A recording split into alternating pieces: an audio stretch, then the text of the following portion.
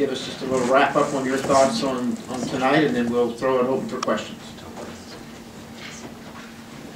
We won 5 matches in a row, and then we lost 3.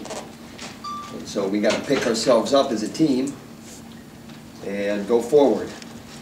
And this sport is so funny because of the emotions and the change. And the bottom line is we got 2 7th-place matches. We got a guy in the top 6 that has a chance to get 3rd, and he's a senior. And we got 3 in the finals.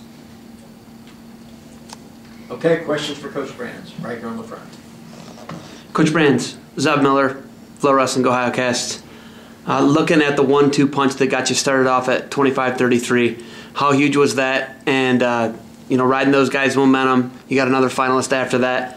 But how important were those 2 guys coming out wrestling the way they did, and Gilman, you know, just gritting through that win against Tomasello? How huge was that? They were all tough matches, and they were all 3 won. And that's what you do when you're dominating wrestler. You want to dominate. You win tough matches, and it really is that simple at this point. And you know, you could say it's not pretty or not this or that, but you know, I had one question about when Sorensen going to get to his offense after the Nebraska match. Hey, no better time to get to your offense than in overtime, and you know, and no better time to win than round to round to round. First row, Mike Finn. Tom, when Sorensen was in here, he talked about that, the fact that fans don't understand why he's more explosive, but he says the coaches understand. What do we not see what is happening with a guy like Sorensen? Well, I'll ask the question back, and I don't like it when people answer a question with a question, but I'll answer the question back at you. He's pretty consistent, right? And you would say yes.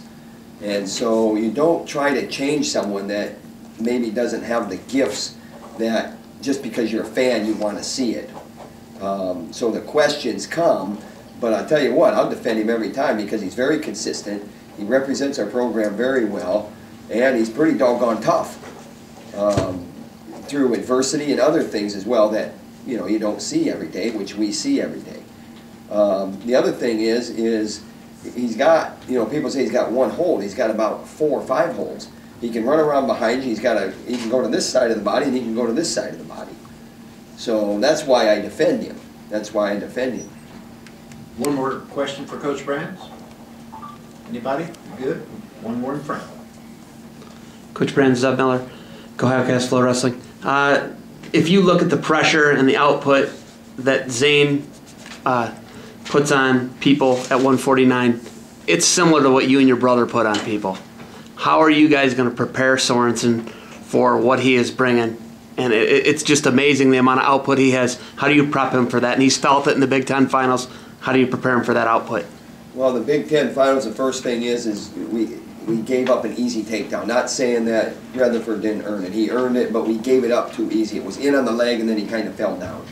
That's the first thing. We can't give anything easy. And then the second thing is you got to win a tough match. You're going to be in tough situations and tough matches, and you got to rise above in those situations. And if there's a series of them, you got to keep rolling, and then you win the tough match. And it's a lot like Gilman. It's a lot like Gilman, and that's the psychological, the emotional aspect of the sport that defines you as a competitor. It's that simple. Coach, thank you so much. Thanks, Coach. Appreciate it, Tom.